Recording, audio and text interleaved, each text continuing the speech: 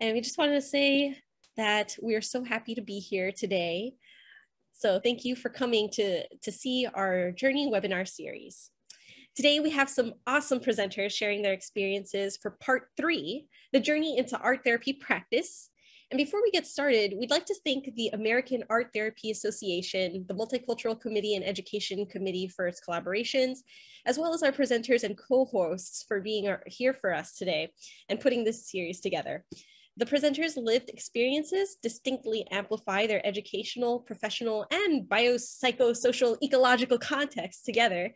And this is not intended to endorse any specific program or place or state or anything like that, or any kinds of art therapy experiences that may occur. It's just an invitation for you to understand and learn more and get to know each other better. And that said, we hope that this program will allow you to learn a lot from one another, ask questions, and take this time to reflect and celebrate your own art therapy journeys or professional journeys, wherever that may be. Before our presenters take the spotlight tonight, we welcome you to use the chat function or ask questions, raise your hands and such like that, to discuss and respond to anything that happens in this presentation. We know that we might not be able to answer every single question that you have or celebrate every single comment that you make, but we do appreciate your presence here and we're excited to have you here. We will be having a Q&A directly at the end for the last 10 minutes or so, and we encourage you to make the most of this opportunity. So one of our presenters may be coming in just a tad bit late. We are working with him to make sure that the login goes through. But thank you all so much again for your patience. I think there he is, Jonathan. Yeah, so let's welcome Claire and Jonathan. Yay! Hello. Yeah. I'm going to try something, everyone, and you can let me know in the chat if it gets really wonky. I want to ensure there's nothing being covered. So I'm just going to minimize or make this window a little smaller. You can let me know if it disappears. Oh, it disappeared. Okay. I'll put it back. All right. Jonathan, are you there? I can't, unfortunately, I'm sharing my screen, so I can't see anyone's lovely face. He's here, and Jonathan, you're still muted. Yes, I am here. Hey. Okay, awesome. So, Ash, thank you for the introduction. Folks, just so you know, I'm gonna, Jonathan, if you don't mind, like just monitoring if we get some chat questions throughout, just because I don't want to open it and then block things on the presentation, but so happy to be here. It's a presenter view. Okay, well, since we're already at this point, I think it would be all right to just kind of get started if you're okay with it. I've got the slides if you got the chat. We got you. Cool. Sounds good. You. All right, yeah. Okay, so welcome everybody. Thank you so much for being here and for having us. My name is Claire Kalala, and co-presenting with me today. Jonathan, if you want to introduce yourself. I do. I want you to see me first. Oh. One moment. Sure thing. My name's Jonathan Swart, and Claire and I have been working on this as we've been entering the field. We've both been in graduate school. I am currently working in a women's prison in Indiana, and I was hired as an art therapist.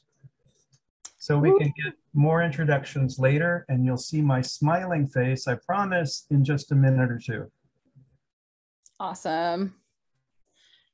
So Jonathan shared a little bit about his work and kind of his entrance into the field. So a little bit of background about me. I trained in undergraduate school as a painter, and I also had a first kind of brief career as a special educator. So it's been really exciting for me to bridge kind of the two worlds of special education and working with neurodiverse folks with art therapy. And I do that now, working in a non-public school. I went to GW here in Alexandria and just graduated a year ago. So very much here to talk about the very immediate journey into practice as of now. I went to the University of the Arts in Philadelphia for my undergrad degree. Very passionate about social justice, inclusivity, kind of in all the ways, and representation, certainly as a way of working and being as an art therapist, but in other realms of life too. And I'm really excited to share that as I'm kind of working on getting my hours and moving towards full licensure, I am preparing to open my own art therapy practice in the near future. So it's a little bit about me. Now for me, I had to match Claire when she put a self-portrait.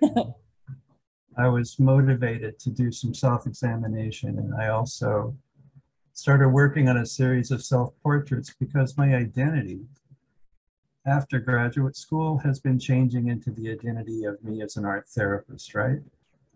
So I have a wonderful supervisor named Dr. Barbara Fish, and she advised me to get grounded in what it's like to be who I am, now reinterpreted and reinvented as an art therapist. So it's response art and processing art.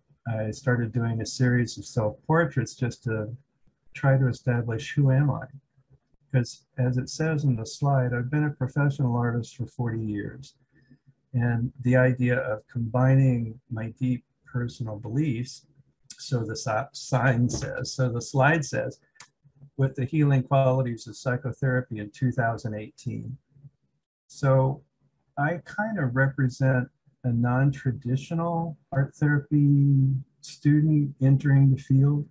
I've been around the block a time or two, and to be in a reinvention phase at this time in my life is challenging and very rewarding. So I just got my degree at the end of 2021. And I had an earlier graduate degree from Columbia, but that's light years ago. So I am passionate about nonverbal communication. And I have found in my limited time in the field that there are many people who just don't have the vocabulary to talk about some feelings. And I find that particularly common in men, actually. I find very few men in our field, and I find art therapy to be very effective when treating men. And currently I'm building an art therapy program in that women's correctional facility that I mentioned. So Claire, it's your turn. We're on the clock. All right, awesome. So we wanted to share a little bit of artwork to kind of help speak a little bit about our experience and kind of journey into practicing as new, or like as many of my professors would call us, baby art therapists. Don't know if anyone's here, but in my dreams. Yeah, and I thought that was kind of funny. Or like maybe we're like toddler art therapists now, I don't know. So yeah, I'd like to share a few pieces that kind of speak a little bit about my experience with, I think, art making in general. So like I said, I was, trained as a painter. That's what I did for my undergraduate degree.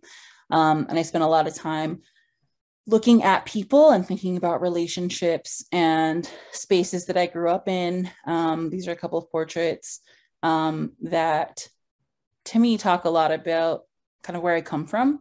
And so I think that I always connected with making art, in particular, as I kind of grew into my own art practice, making big oil portraits that required me to sort of get really physically involved and present and engaged, and had me stay staring at an image or at a couple images and staring at colors at my paint palette.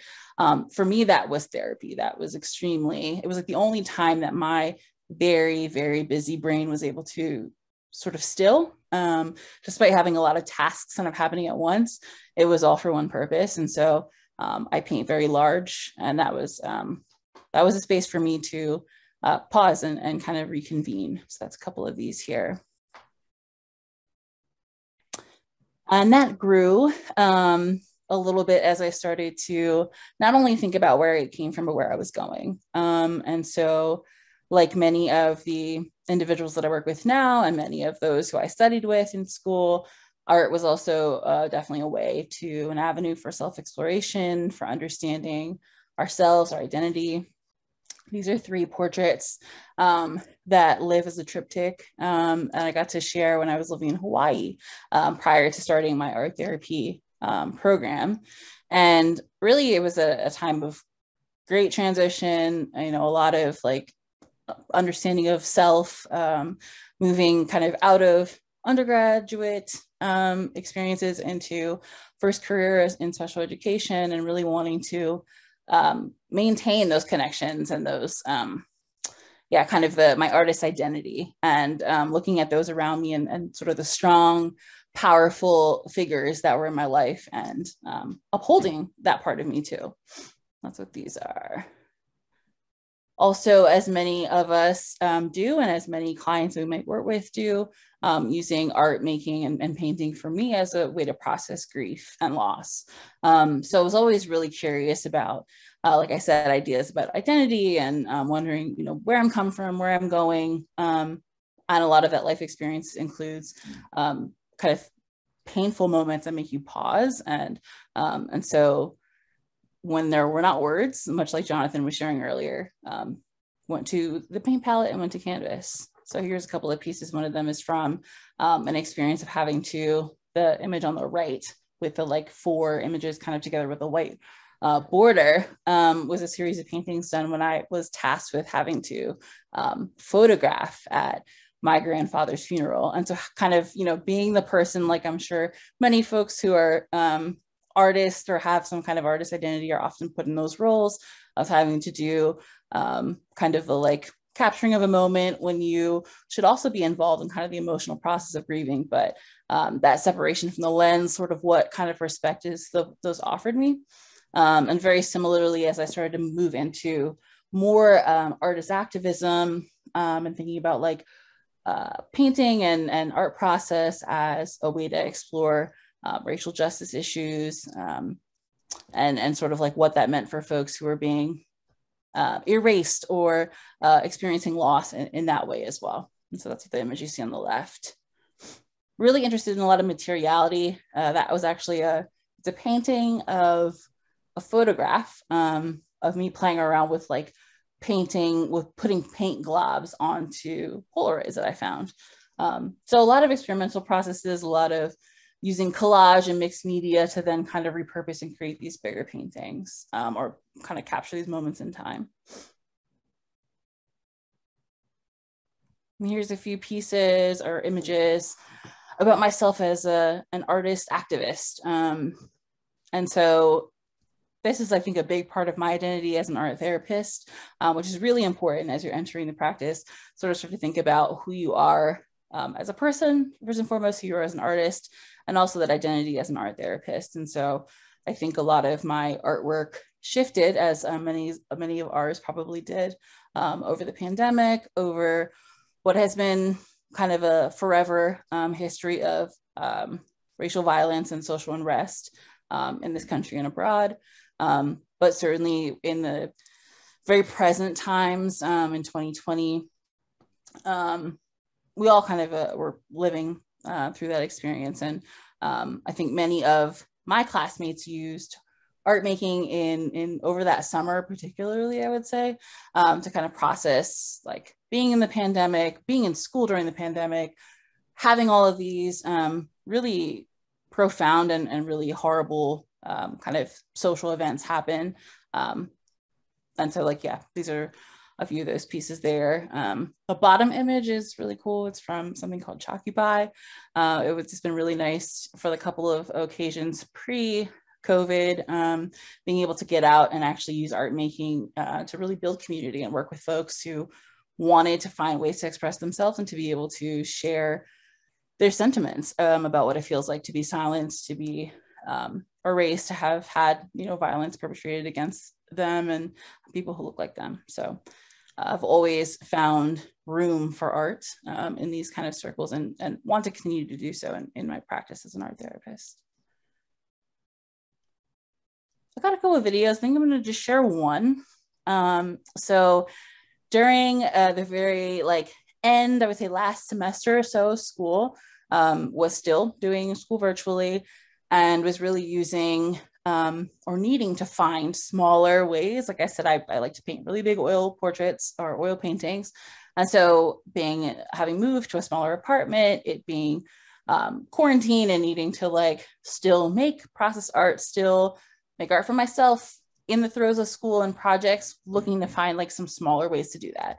And I discovered zines as a really, really adaptive and incredible tool to use that still gave me that same kind of laser focus and materiality that I was looking for, the sensory experience. And I really felt like I could express myself well with them.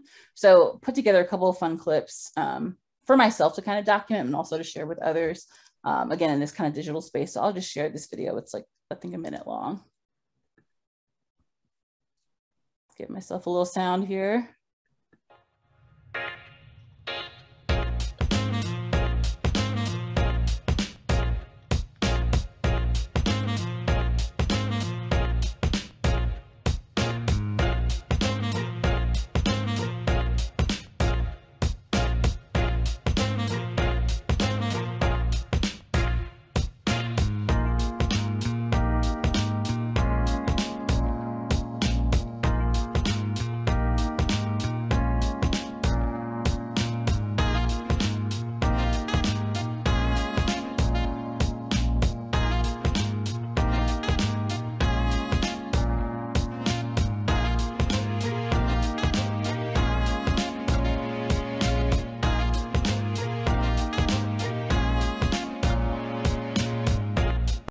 So another video kind of similar to that first. Art journaling was another way. I think that I was able to kind of engage in a smaller physical space, but to really have that same kind of connectivity. And so like so many of us, there was just so many changes and issues of loss and loneliness and alienation and discomfort and all the things involved in the last few years. And so this was really a way to kind of process that experience and was also a way for me to offer to others who were experiencing it, whether it be like clients in my internship at the time or peers who are struggling to kind of work together and virtually spend some time making art together. I'm going to skip this video. Those are available elsewhere, so I'm happy to share them at another time. And I think that— May I ask a question? Yeah, please do. Gina Woodruff would like to know what size the first zine was. Oh yeah, let's talk about zines. So zines are can be various sizes. Mine usually are on like an 8.5 by 11 piece of paper that's folded down to create. It's basically in 8 sections. Happy to share a link about how to fold zines if you don't know. But I've received zines that are even like half page, so like a piece of printer paper folded in half with like inserts inside of it. So usually 8.5 by 11 or 9 by 12, folded down to like a small, fits in your pocket size. Awesome question. Anything else, Jonathan? Not that I see. Awesome. So I think this is my last slide, but really briefly, I think kind of thinking about the journey into practice, for me, a lot of it was combining these multiple identities of my own and meeting at the intersection. So again, like an oil painter interested in identity and self-image and social justice, who then needed to find like smaller ways of working and found collage to be really powerful and really help me to kind of maintain those voices that needed to be present and need to continue to be present in my work as an art therapist. So this is another triptych that combines some of those pieces together. Yeah, feel free to percolate on some questions or share them now in the chat if you want. I know we'll have some time later, but I want to keep moving so we've got room for it. All right, take it away, Jonathan. Let me know. You can just say like next and I'll click. I will. I'll think of you as my audio visual specialist today. You're a tough act to follow, but as we said, I'm Jonathan Sword, and it's been great to work with Claire on this presentation. As I said earlier, we can skip this slide.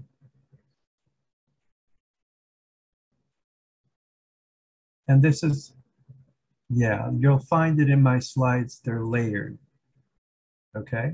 So it takes some time.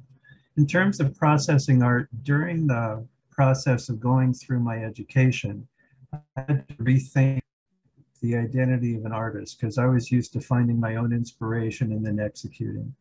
During the process of education, I had to stop being experienced to start being open to different ways of thinking, right? So I started making art on demand, which was really hard for me. It was art by assignment.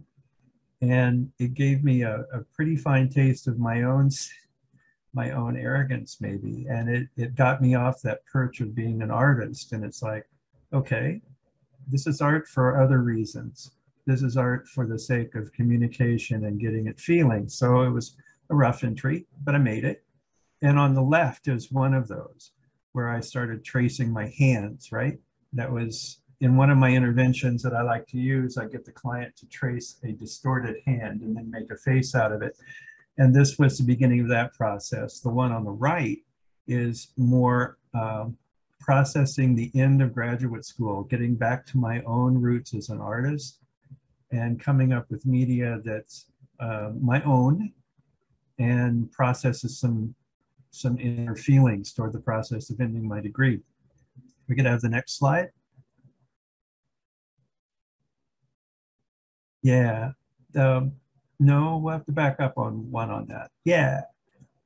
On the left is what's underneath the painting on the right. I start with very fluid acrylic and then I use, you know what grease pencils are? And I only use 4 colors. And all the colors you see other than the blue of the acrylic paint is an invention of pure colors and layering them on top of each other. Next slide.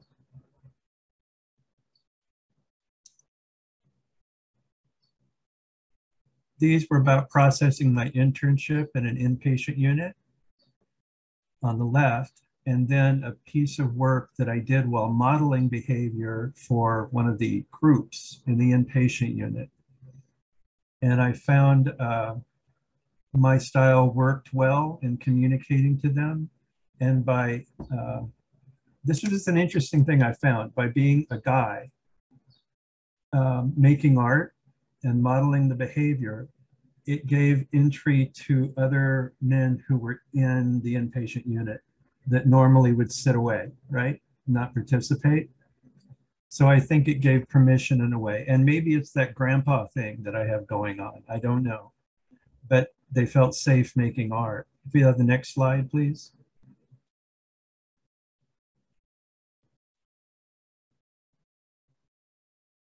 This piece was about processing a conflict in the classroom I had with another student. And this was when I realized that I had merged identities as an artist and an art therapist. I was processing the conflict, but I was also processing a way of working with it that speaks to my own sensibilities. Next slide.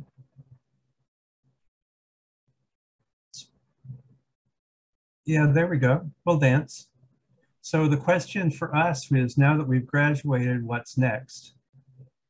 What will I consider now? Where will I be in 1 to 3 years, 5 years, if I'm still alive? And what is my experience processing graduate school? Have my passions changed? What role did my gender play in my education, and what role will it play in my employment?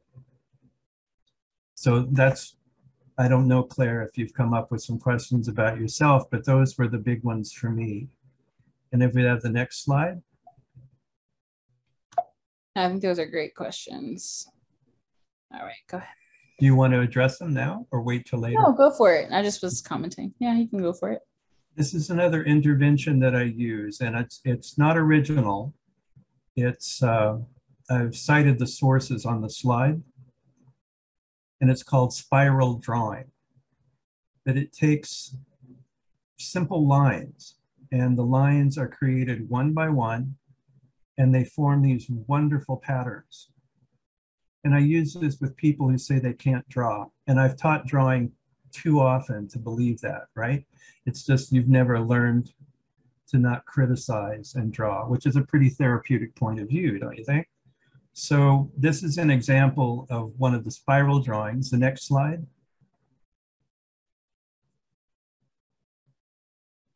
These I tend to use, because the materials are so scant in some of the places where I work. This was done in a community mental health center.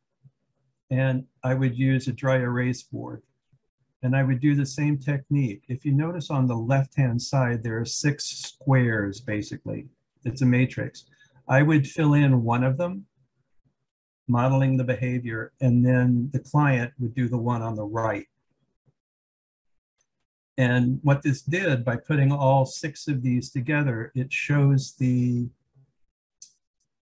sum is greater than, the whole is greater than a sum of the parts. There starts to be interaction between the different squares. And we talk about, okay, what do you see? And what do I see? And then we compare, but we collaborate on an art piece, basically. And in the collaboration, we're also collaborating on their therapeutic goals, right? And we start talking about how what they do may interface with what someone else does and make it more, which is important. I was working largely with substance use disorder. And then we worked on the circular one, which was a bit of a challenge. I'd love to be able to show you, but I don't have a video of it. Next slide, please.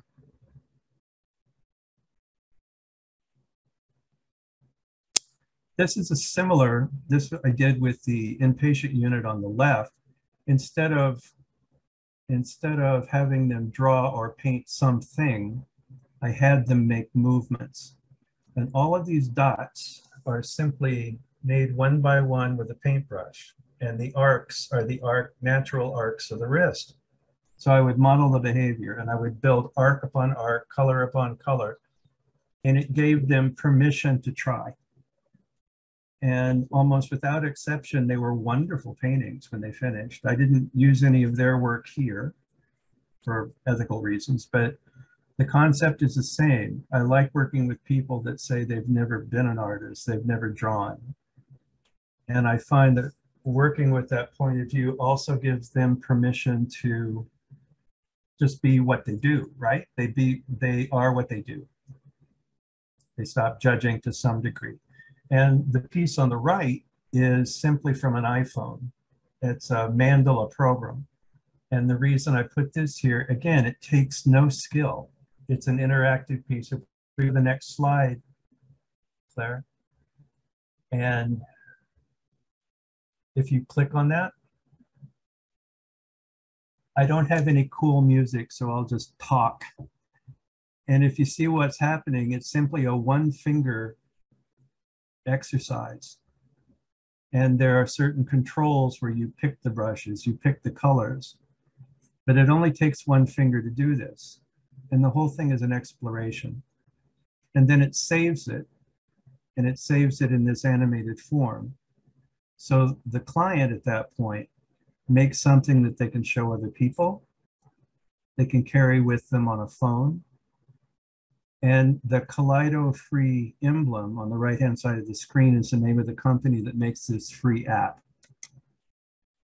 So this goes on for a while, but it's mesmerizing for me, and I found it to be mesmerizing for clients who get caught up in the act of making rather than judging. And that's, for me, that's a gold mine. Can we have the next slide, please? Next slide, please. So after graduating, one of the biggest topics was getting licensed in the field. So Claire, you want to talk about licensure where you are? Yeah, for sure. It's complicated but necessary, so important to keep in mind. Sorry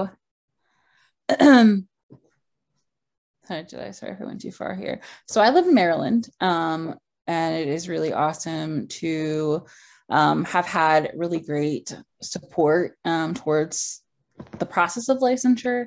And in Maryland, you know, there is a kind of a state level license that I was able to apply for and take the board exam to be able to, that's one of the requirements for it, to be able to get that graduate license. And so I'm currently, collecting hours, supervision hours to be able to move towards the full licensure. But the process itself, there's some I know vocabulary here that we want to talk through a little bit about the differences between the two. Jonathan, I don't know if you want to share anything first about your experience, or if we want to just sort of move through this slide. Well, kind of move through it, but I think it's important to say that Claire and I come from different states. I'm in Indiana, yes. And the licensing procedure is similar, but very different because there's not a standalone license for art therapy in Indiana. So my degree, which is also from St. Mary of the Woods College in Indiana, it was led by Dr. Jill McNutt. And the first year I was there was the first year they got accreditation from CAHEP. And that's an important thing to take note.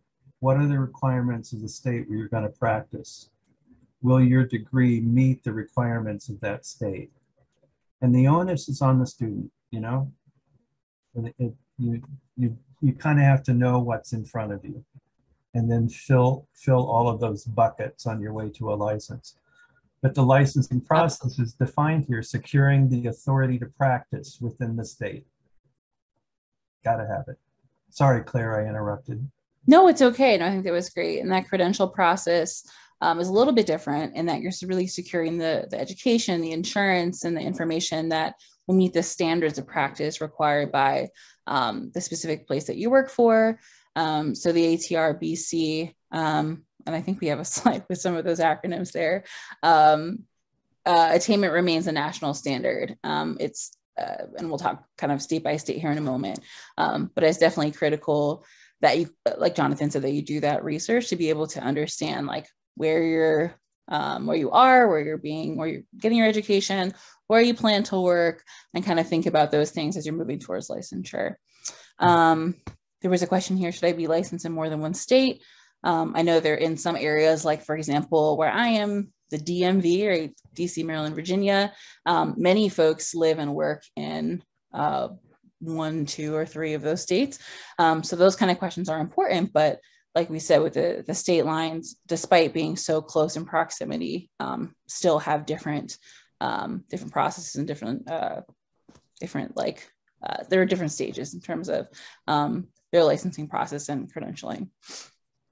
It's also important to note here that the Art Therapy Credentials Board takes care of the art therapy credentialing, and the ATCB is separate from ATA. So I know that can be really confusing, but just important to kind of note that and develop your relationships with both as you see fit. And obviously, ATA is the professional organization that we're presenting with tonight. May I, Shauna, ask me a question about the dotted pieces that I did with the inpatient unit? Yeah, sure. Do you want me to go back to the slide? No, I don't think so. Okay. One, where time's running out, but she asked if I use rhythmic music while I do that. Yes, when I do use music, but it's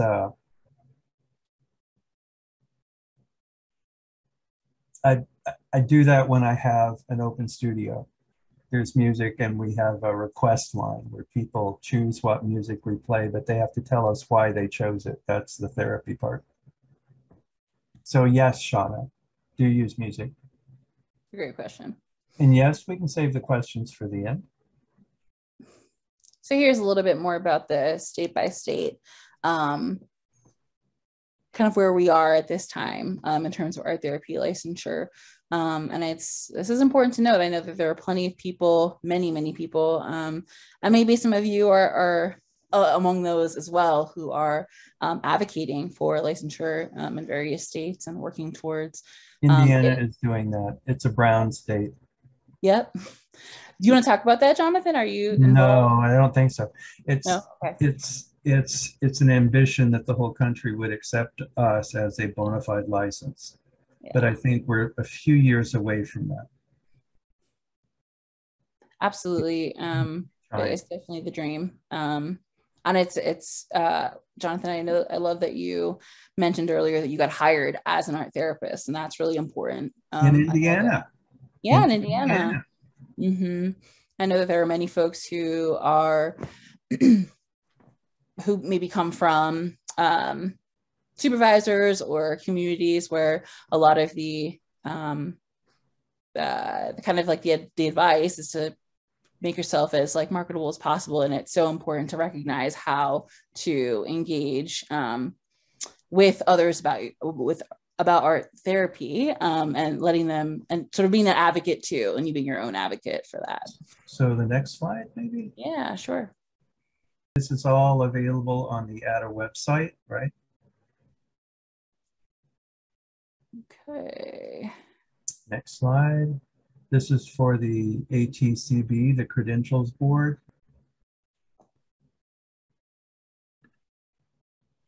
I just want to add, out of respect for our viewers' time, if you are interested, you can go to both of the websites, the arttherapy.org website or the ATCB website, to look at more information about, specifically about licensure and credentialing. So just in case anybody's interested in that, you can go directly there. And I'll put that link in the chat too. Thank you very much. So in terms of choosing a program, for instance, I found that the leadership and lineage is like, art therapy seems to come from one individual to another. It's almost an oral tradition, right? Where we learn from someone, we become a devotee of their way of working. And then they become our mentors, our supervisors. And what I experienced in my program was a major change in leadership about halfway through. So that was just something to consider. Things change. And the stability of the program means a lot. And also applying for licensure in my state was actually painful. It took more than 3 months from application to licensure. I don't know what every other person's experience was, but it's not, my path was not direct or easy. And I know that we do want to make sure we have time for question and answer and for folks to be able to share, really engage in conversation. So, I had a different experience than Jonathan did and had some really good support, but certainly that onus, as we talked about, through this process, which can be really challenging and stressful, building community around that and communicating around it is super important. I'm going to move to the next slide. Takeaways, we can open it up for answering question. Really want to encourage and celebrate all of those who are kind of in the process of moving into licensure or the journey into practice. Celebrate yourself, be your own best advocate. We're all going to have unique experiences in this way, but that's why it's so important for opportunities like this for us to talk and to, get a chance to really connect on what the experiences are like. So, should we open it up? I think so. Yeah, if you could go to the next slide. Thank you, everybody.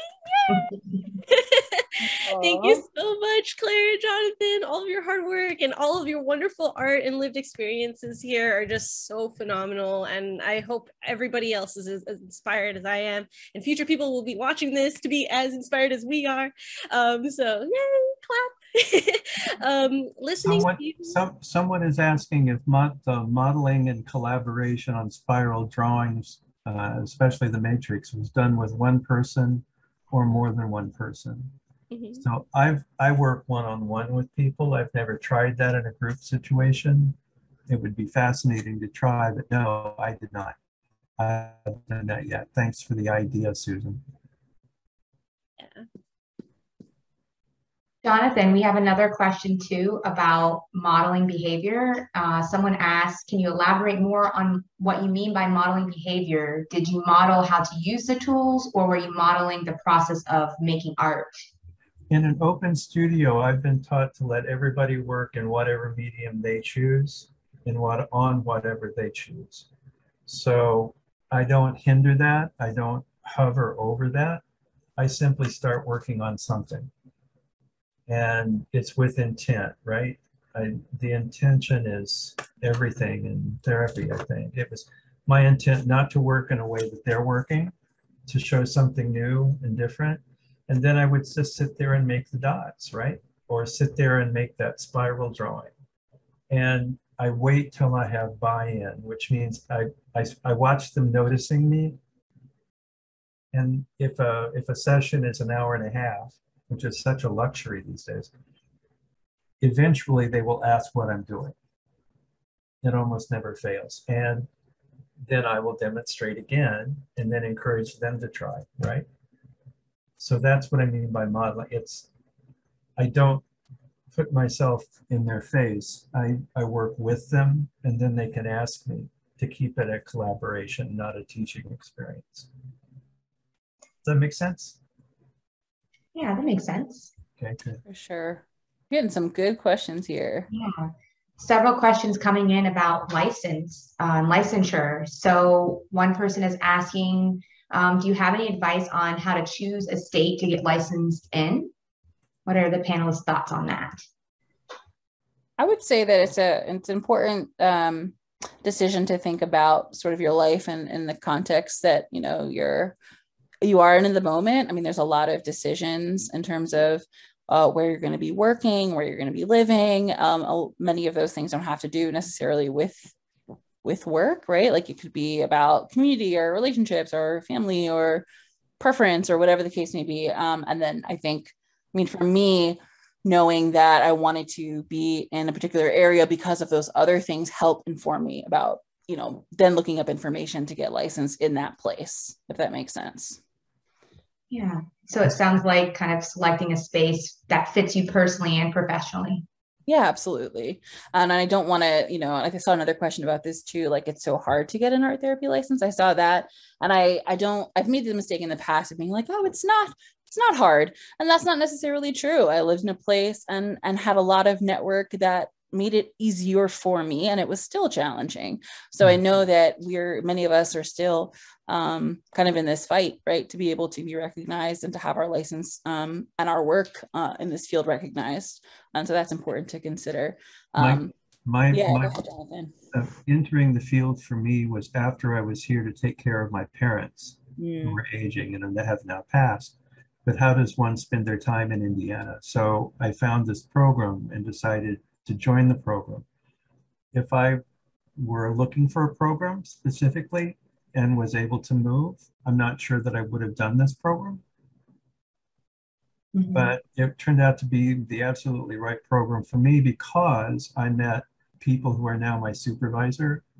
How do you find a supervisor? Someone's asking, and it's finding someone who's doing what you want to do, who thinks like you want to think, and then ask them. You know, you ask them.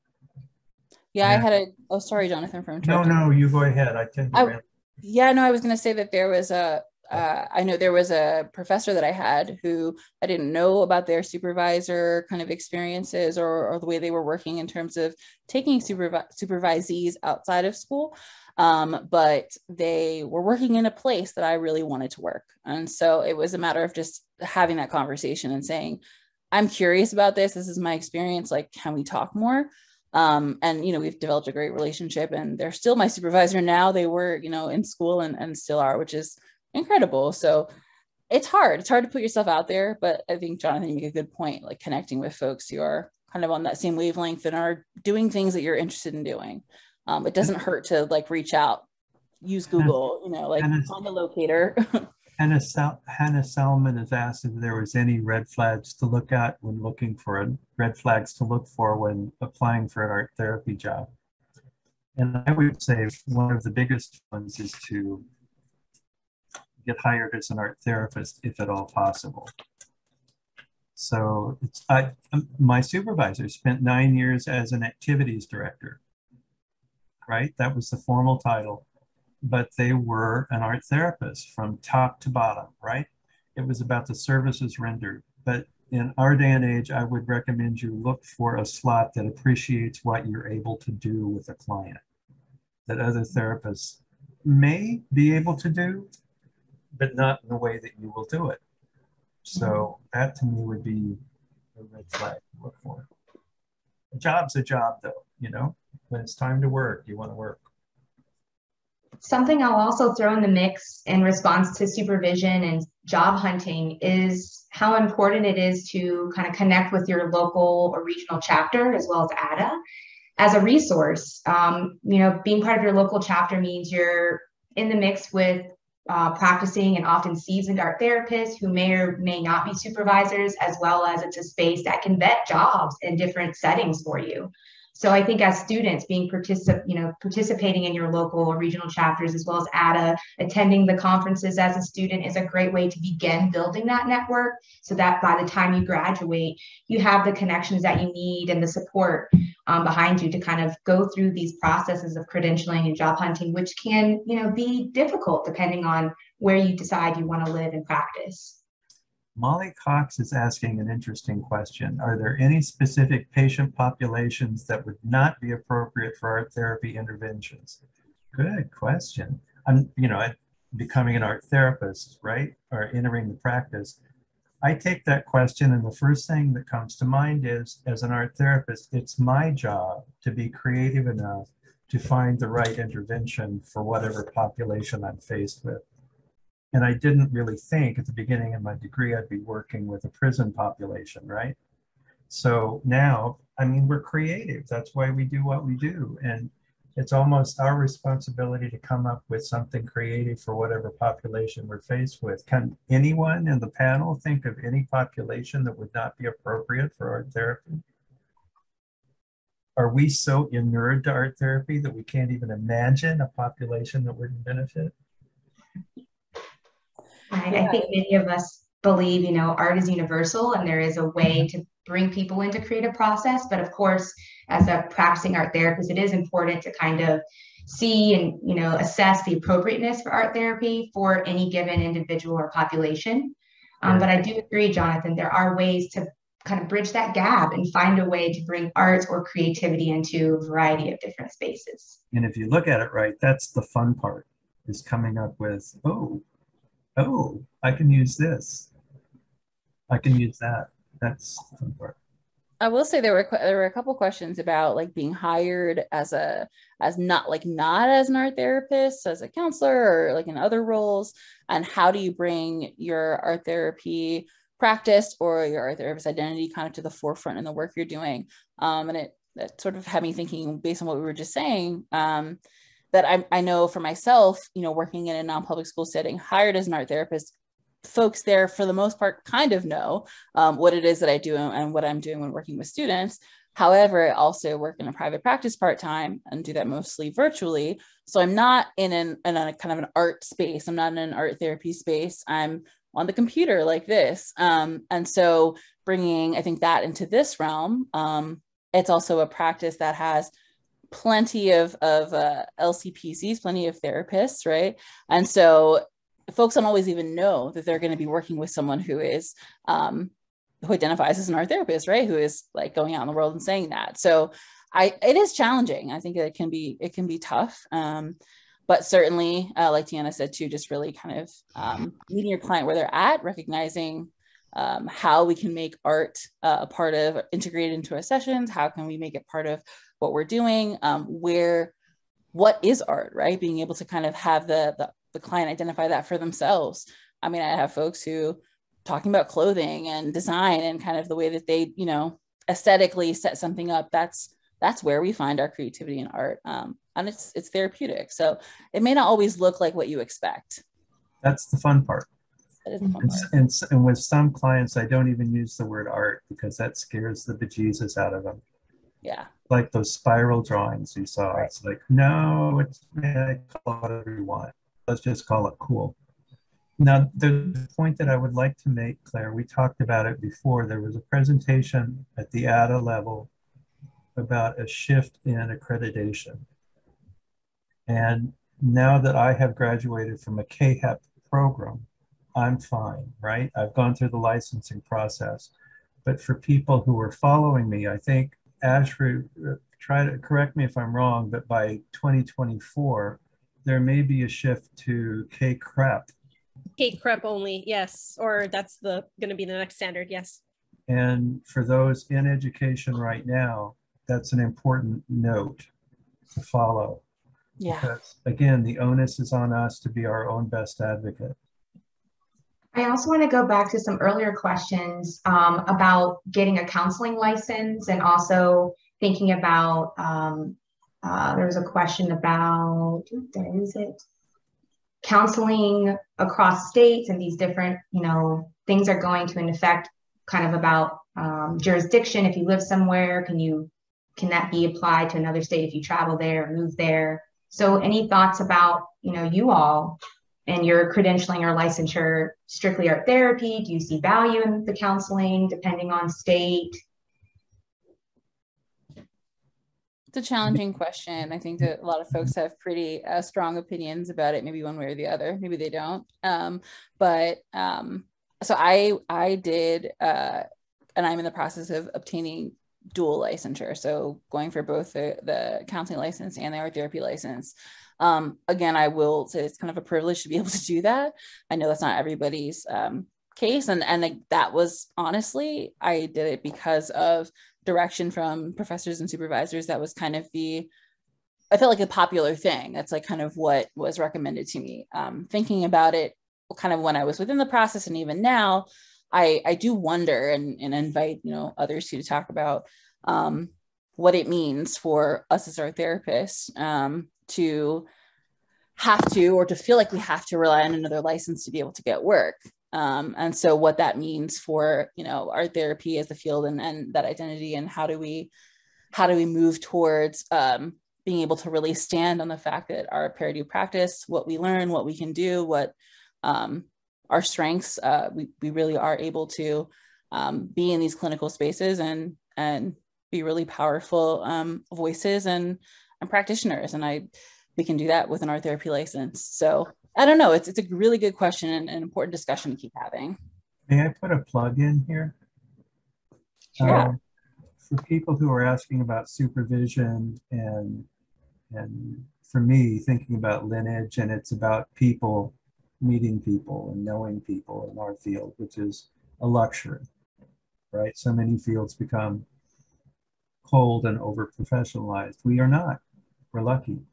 And this conference coming up in Minneapolis, the ADA conference, will be the first conference in person that I will ever attend. And if you're looking for things like supervision, if you want to meet the people that wrote your books, right?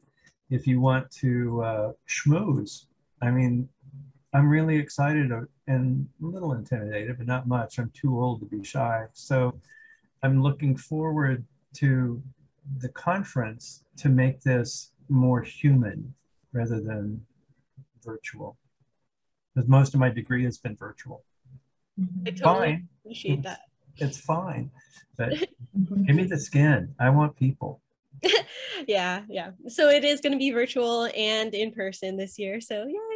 I do want to be respectful of everybody's time. I do know it's like 5:05 at this moment. Thank you so much, everybody, for just your energy and having all these questions and comments and just sharing everything. It's so lovely. I just want to add at the end, to wrap up, this is only the third presentation in a 4-part series. After that, we will be creating more webinars and things that are more for members, but everybody is welcome to view the Journey series both here and on YouTube once we upload it. The final part will discuss advancing art therapy on July 13th at the same time, 7 p.m. for East Coasters on the US, 4 p.m. for the West. And we hope that you'll be there with us to catch other future ADA events and information and lived experiences all about art therapy.